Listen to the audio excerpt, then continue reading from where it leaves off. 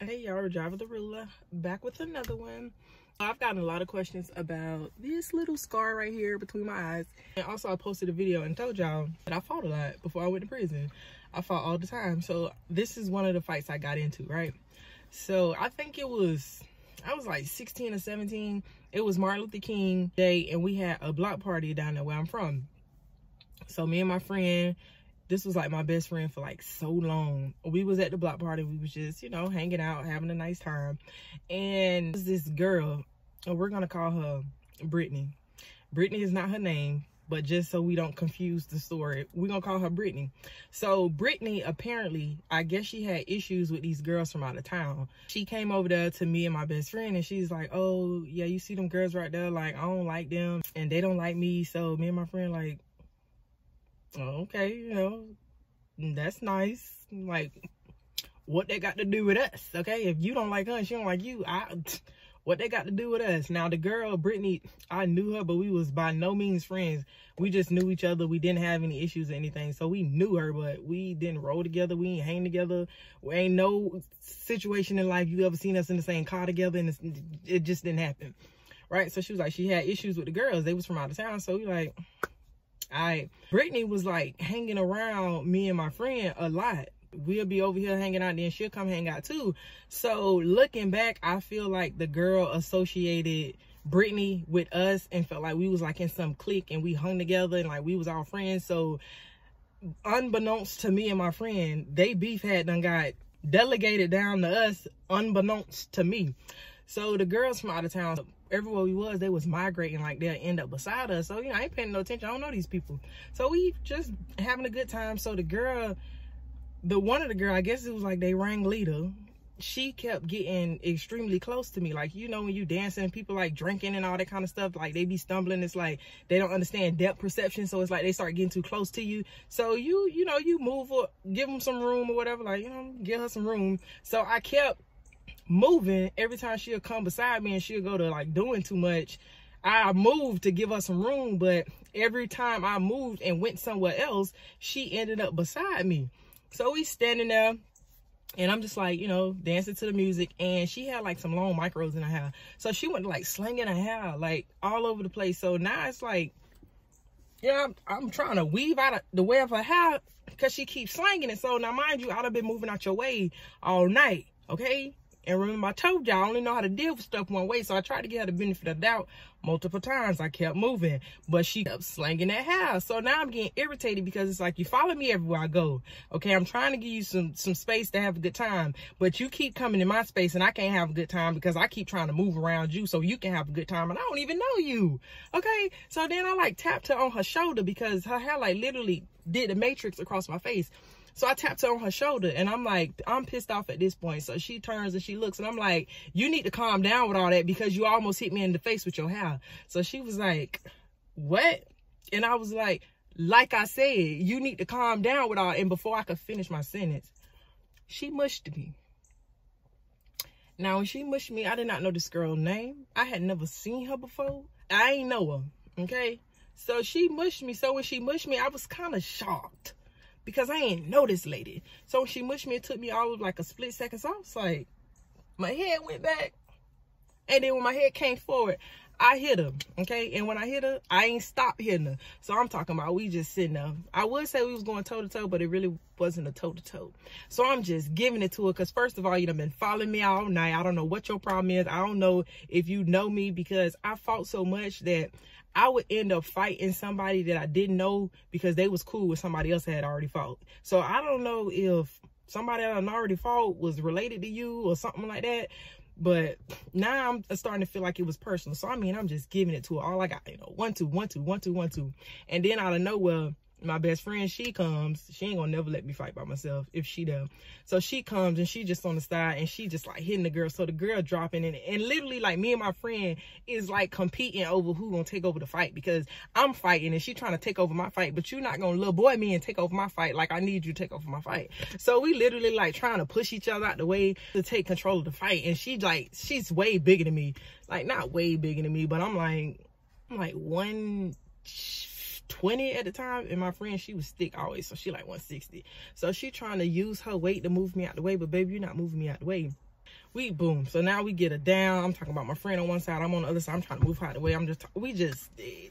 We just demolishing the girl, right? Dragging her by her hair coming out. I'm kneeing her in the face. I'm punching her all over the place. Now she leaking. Me and my friend, we will not stop. So they ended up breaking up the fight. Being me, all ratchet and all that kind of stuff. So when they break up the fight, now I'm hyped, okay? I'm hyped for real now. So I'm like, yeah. I was like, this what you wanted? I was like, yeah, come get some. So I'm selling out, trying to antagonize her to come get beat up again, right? So the whole time I'm standing there and I'm like concentrating on her, like I'm selling, I'm trying to, you know, get her to run back up. All I know is I feel a pressure, okay? The friend of the girls out of town, I guess she went to the trunk and seen what was happening to her friend, and she was like, y'all thought, okay? Y'all thought it was gonna happen like that.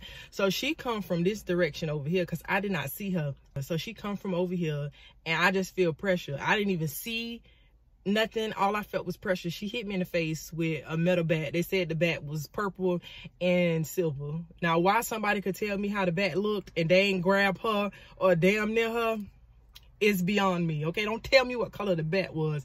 Tell me how much your bond was from how you knocked her out for hitting me. But anyways, so she came from this way and she hit me in the face with a bat. So I didn't know I got hit with a bat. I thought I got hit with like a rock, a bottle or something. And my adrenaline was already rushing. So when she hit me, I felt the pressure, but I didn't feel like no pain. Like it didn't hurt. She didn't knock me out or anything, but I felt the, you know, the pressure hit me in the face. So at this point, like I'm bent over and I got my hands on my knees and like blood is just like, I guess just falling. I ain't know because I got hit in the eyes. So my thought was to close my eyes. I felt like if I opened my eyes was gonna pop out the socket. So I'm sitting there, eyes closed, blood dripping down. And everybody like, let me see. And I'm like, no, I'm thirsty. You know what I'm saying? Go give me something to drink. Like, I'm thirsty. Why was I thirsty?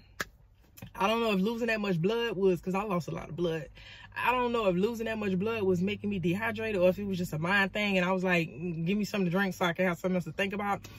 But I'm sitting there, my hands on my knees. Everybody's trying to see my face. I'm like, no, man, just go give me something to drink, man. I'm good. Just go give me something to drink. So my mama ended up coming. What she was, I have no idea.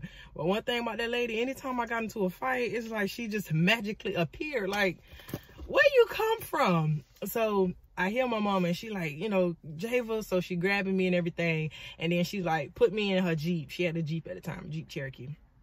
So she put me in the Jeep and she like sit down. So my eyes still closed. So then she like throw my hair back and she looked and my mama start like freaking out. So my eyes are still closed. So when I hear her like, oh my gosh, look at your face, my baby face, like she's freaking out. So when she starts freaking out, I start freaking out. So I'm like, what's going on? So I'm like hyperventilating and everything because I'm feeling like I look like Freddy Krueger because of how my mama acting. You would have swore like half of this piece of my face was completely off how she was acting. So I'm like freaking out. So now that she's freaking out, I'm freaking out. The adrenaline is starting to wear off. So they done called the ambulance. I get in the ambulance. So now, like, my face is hurting so bad that I can't even cry. Like, just the was hurting. So I was just like, I couldn't even cry because the pressure in my face. I could finally feel the pain because the adrenaline had done wore off. So it hurted so bad. All I could do was, and I got in the ambulance. I swear the lights in the ambulance was giving me the worst headache. It felt like they had football stadium lights right here in my face. It was giving me the worst migraine, and the people in the ambulance was cleaning my face. Well, it felt like they was doing like this. Like, it hurted so bad. Like, I was trying to push their hand away because I swear they was doing like this, trying to clean. Like, why is y'all using all that force? But my friend was in the ambulance with me, and she was like, they was barely touching you. But I felt like they was trying. Y'all work with her. That's what it is. Y'all work for the girl who hit me. Y'all from LaBelle too, because them girls who did that was from LaBelle. So if y'all from LaBelle watching my video, but y'all, this the ambulance from LaBelle, got to be, because y'all here to finish the job. She tried to kill me, then succeed, and sent y'all here to finish the job. So I get to the hospital and they asking me if I want stitches and all that. My mama done got there and I'm like, no, I don't want no stitches. And my mama like called me everything but a child of God. Like, she was like, girl, you're dumb behind, like, you get some stitches. And I was like, it's not, I still ain't seen it. So she's like, give her some stitches. Okay, so they had to shoot me with whatever numbs it in order for them to, like, you know, stitch it up. So they shooting me with it and I feel the needle and they're like, do you still feel pain? Yes. So they kept shooting me with a needle and they're like, do you feel pain? Yes, I feel pain. So they're like, do you know the difference between pain and pressure? Listen, okay? Listen, if it was numb, I wouldn't feel a needle going through my face. Like, yes, I know the difference. So they ended up giving me some penicillin, Percocet, whichever one numbs you, okay? They gave me one of those, and I ended up, it made me throw up. I don't know what it was. But baby, I don't take pills, okay? So my body is like, girl, what's going on? You done got hit in the face, now you trying to kill us? So I ended up throwing that up. They had to put me to sleep to give me stitches because nothing was working. I don't know why. My body did not want to be numbed, but nothing was working. So they put me to sleep. They gave me stitches. So when I finally got to see my face, I wish I still had those pictures. They're on my laptop that my mama kept my laptop from way back in the day, but I forgot the password, so I don't know how to get in the laptop, but I wish I could show y'all them pictures. The stitches was right here. Both of my eyes were swole. I could not see. It's like they swole shut at different times. This one was swole shut, and then this one was barely open, and then this one swole shut, and this one was barely open. But both of my eyes was swollen. They was black. I had a big, this is the scar now. So like, you can see it's kind of 4. It was like this, and they had to fold this, and then stitch it together. I did not break my nose. They said it was a hairline fracture, but it did not break. Well, her light behind, because baby, I played softball. If I hit you with a bat, down goes Frazier. But my eyes was black, and honestly, it was black for a long time. I feel like that's still why I got dark circles under my eyes. I feel like they permanently black my eyes.